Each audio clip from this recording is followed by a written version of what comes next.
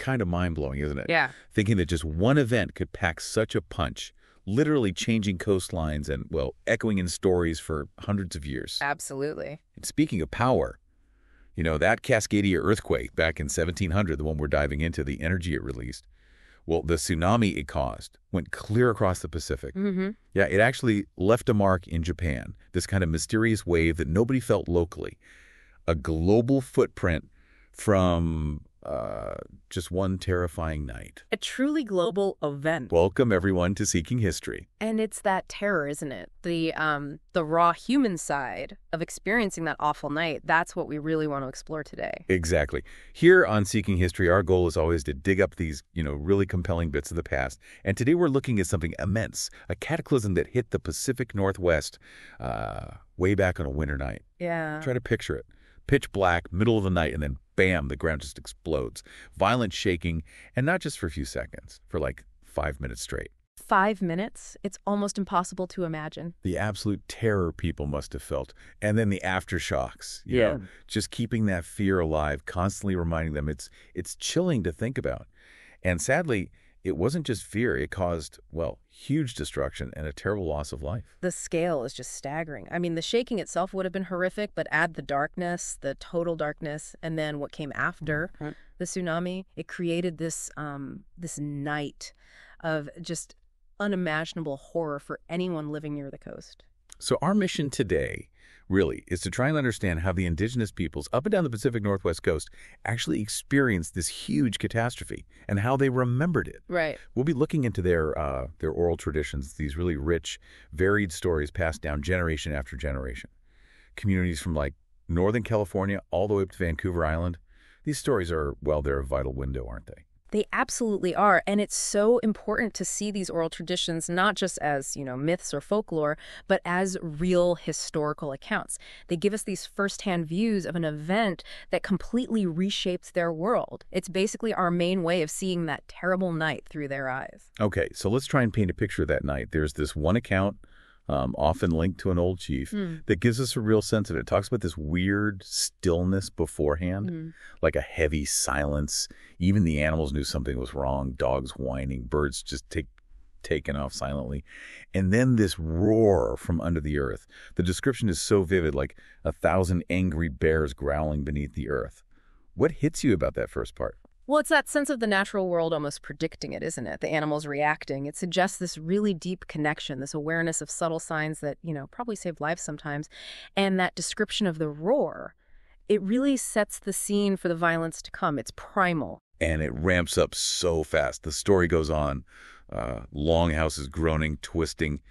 The very buildings people lived in just contorting violently. Yeah. Imagine hearing your home, your safe place, basically screaming under that pressure. And then the river itself, it says, leaped out of its bed. Wow. Yeah. And the trees whipping around in a terrible frenzy. It just paints this picture of absolute terrifying chaos. It really does. The river jumping its banks, the trees thrashing. It shows the sheer power affecting everything, not just the human stuff, but the whole landscape. It would have felt like the world itself was breaking apart. And the shaking, they say, lasted for about the time it takes to paddle across the Great Bay. Now, that's not just a quick jolt. Yeah, that's sustained. A long time to endure that kind of violent motion. A really long time. And then, just as it started, it stopped, leaving this deep, wrong silence. That silence, after all that noise and terror, must have been almost worse, just heavy with dread. Oh, definitely. That sudden quiet after complete sensory overload, it would have been incredibly unnerving. Like, okay, what happens now? It really speaks to the terrifying uncertainty of it all. And what happened next was, well, just as terrifying, maybe more so in a different way. The ocean pulled back, like way, way back, exposing the seabed, fish flopping around. Yeah. And the elders saw this totally bizarre sight, and apparently they knew instantly. The warning went out. To the mountains, run, don't look back. How do you think they knew? What made them react like that? It suggests, well, maybe a deep memory, doesn't it? Perhaps stories passed down from smaller, earlier events, maybe smaller tsunamis, or just an incredibly sharp understanding of the ocean and its signs right there in that moment of crisis. Their immediate grasp of the danger, it really highlights how crucial that environmental knowledge was for survival. And thank goodness for that warning, because then the sea came back. Yeah. But it wasn't just a big wave. It was described as a black wall of water taller than the tallest cedar. Unbelievable. Just bearing down on the land. Incredibly fast, incredibly powerful. That image, it's just, wow. The scale there is just immense. A wave taller than the biggest trees. It captures the absolute destructive force of the tsunami, swallowing the beach, then the village, then the forest. It shows how it just consumed everything. Yeah. And that detail, about canoes being tossed into trees like they were nothing. Right. It really hammers home the power involved. And importantly, the mention of multiple waves that fits exactly with how tsunamis behave. It wasn't just one hit. It's just amazing that this whole sequence, this absolutely horrific night, wasn't recorded with pen and paper by the people living through it, not in the way we think of records now. Instead, for these indigenous communities, the memory was kept alive through their oral traditions. These intricate webs of stories, songs, ceremonies, passed down so carefully through the generations. And these traditions were their history books, their scientific observations, their survival guides, all rolled into one. They preserved the collective memory, the trauma, but also the crucial lessons learned. It was, a highly sophisticated way of holding and transmitting knowledge. Definitely. Though we also have to acknowledge collecting these stories later on wasn't always straightforward. True. Things like, the devastating population losses from diseases brought by Europeans, plus the potential filters or biases of the non-Indigenous people who first wrote some of them down. Yeah. It means we might only be seeing fragments, right? That's a really critical point. The loss of life and culture has definitely impacted how these stories came down to us. And like any historical source, we need to think about who recorded it and why, and what might have been missed or misinterpreted. But even with those caveats, the consistency is remarkable. Yeah, despite those challenges, when you look across the different tribal traditions, all the way from Northern California up the coast to Vancouver Island, you see these really striking common themes popping up again and again about that 1700 event. It points to this shared massive trauma. Exactly. Finding those common threads helps us piece together a clearer picture of what it was like across the whole region. And one of the most consistent things is that sudden, incredibly violent shaking. Right. Like the Quileute tradition from Vancouver Island talks about houses just being thrown down, landslides burying a whole village, specifically at night. That detail, the nighttime setting, it just amplifies the terror, doesn't it? Absolutely.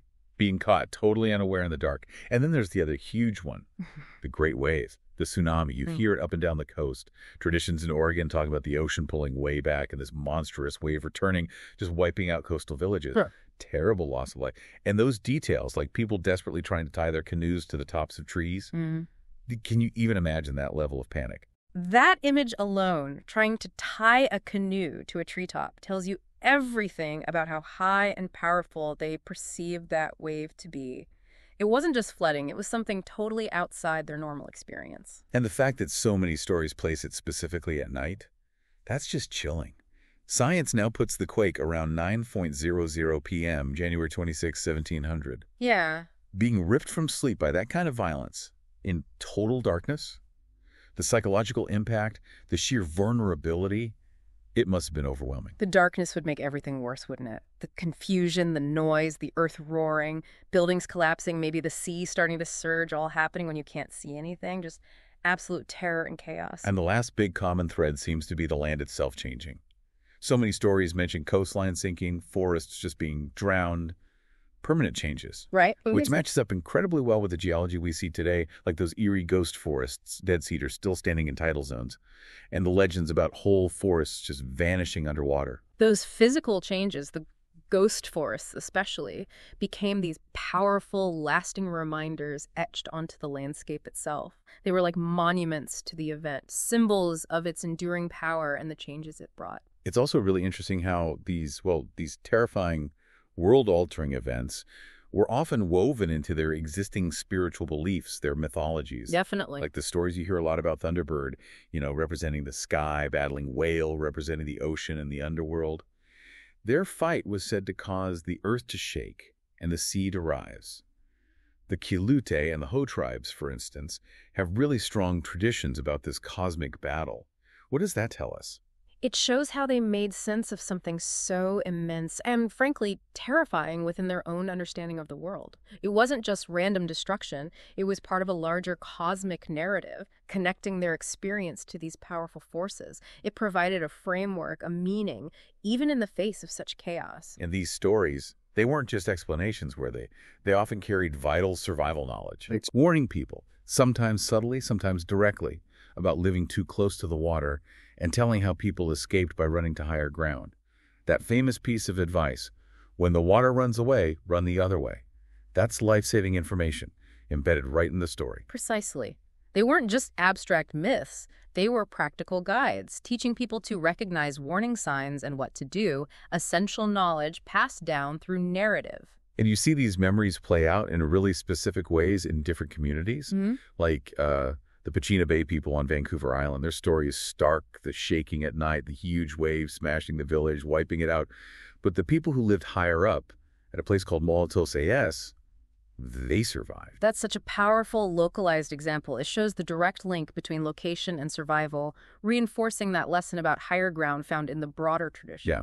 And the Quileute people, also on Vancouver Island, they have their own traditions, a huge nighttime earthquake, houses collapsing, landslides. Then you've got the Makah at Nia Bay, stories of a massive flood, canoes ending up in trees, many people dying.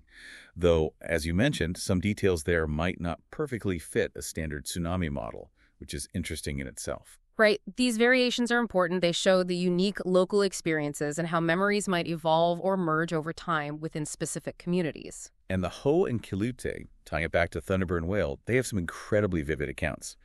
The Ho version describes this great storm, hail, lightning, and a blackened sky, this huge thunder noise, all happening alongside a great shaking, jumping up and trembling of the earth beneath, and a rolling up of the great waters. I mean, that sounds almost like an eyewitness report, just framed within their cosmology. It really does. That Ho description is one of the most direct and dramatic accounts we have from the oral traditions. It shows perfectly how a real historical event got deeply woven into their existing cultural and spiritual narratives.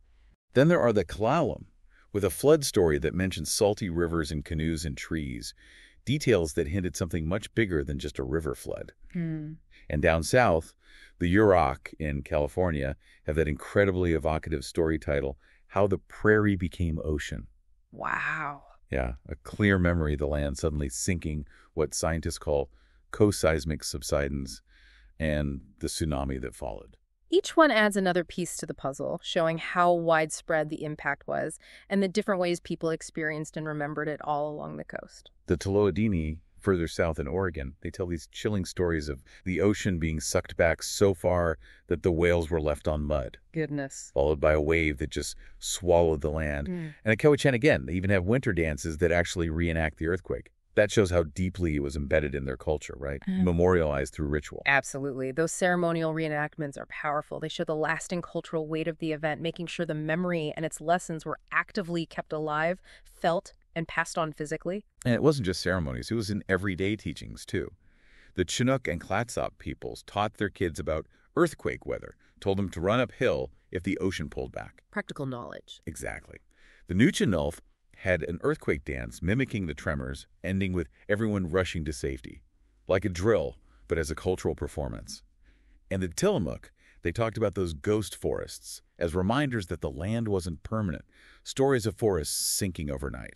It just illustrates how completely this event was woven into the fabric of their lives, their education, their culture, their understanding of the very ground beneath their feet. The Coquille in southern Oregon, they remembered the night of the broken earth.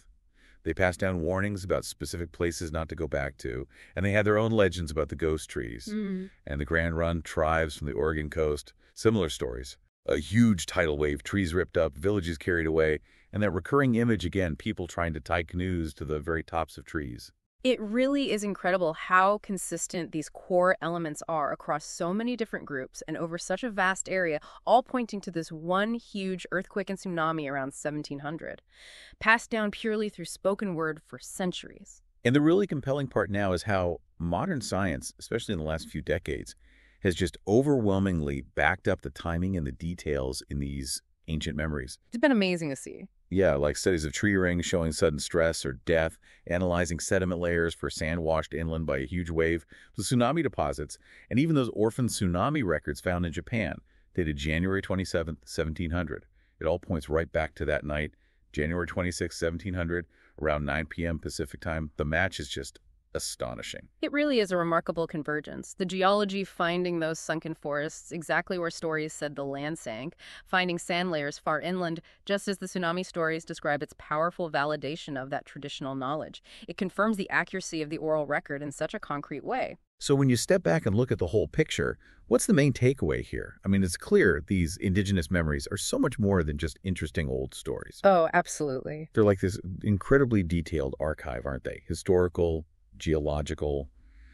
They offer a spiritual way of understanding the world, and they contain these absolutely vital lessons about the power of the earth, about humility, about respect for the land. Exactly. These oral traditions give us this invaluable long-term view of the hazards right here in the Cascadia region. They remind us these massive events aren't just random, they're part of a much longer cycle. And the stories hold crucial wisdom about being prepared, about community resilience, and about the absolute necessity now more than ever of combining that traditional ecological knowledge with modern science to understand and hopefully lessen the risks we face in the future. This whole convergence just powerfully underlines how valid and valuable Indigenous knowledge systems are as history and even as science. It really hammers home the sheer impact of that 1700 quake on the people who lived here then. Yeah. That night of terror, the devastation. Yeah. And yet somehow their stories carry that memory forward. And those stories still have so much to teach us, don't they? Not just about this one historical moment, but about how memory works, how resilience happens, and the incredible wisdom that can be held in oral traditions. It definitely makes you wonder. Yeah. What other vital knowledge about our planet, about our past, might still be held in oral traditions elsewhere in the world? Knowledge that's maybe waiting for us to just listen, to acknowledge it, maybe even reshape how we see history or the earth itself. It really shows how important it is to value different ways of knowing. It absolutely does. Recognizing and respecting these diverse knowledge systems just makes our understanding of the world and our place in it so much richer, so much deeper. Well, thank you for joining us on this deep dive into history. We really hope this exploration of the indigenous memories of the 1700 Cascadia earthquake gave you a powerful look into the past and maybe a new appreciation for just how enduring stories can be. We definitely encourage you to keep seeking out these fascinating stories from our shared past. This has been Seeking History. Join us next time as we explore another compelling story from the annals of time.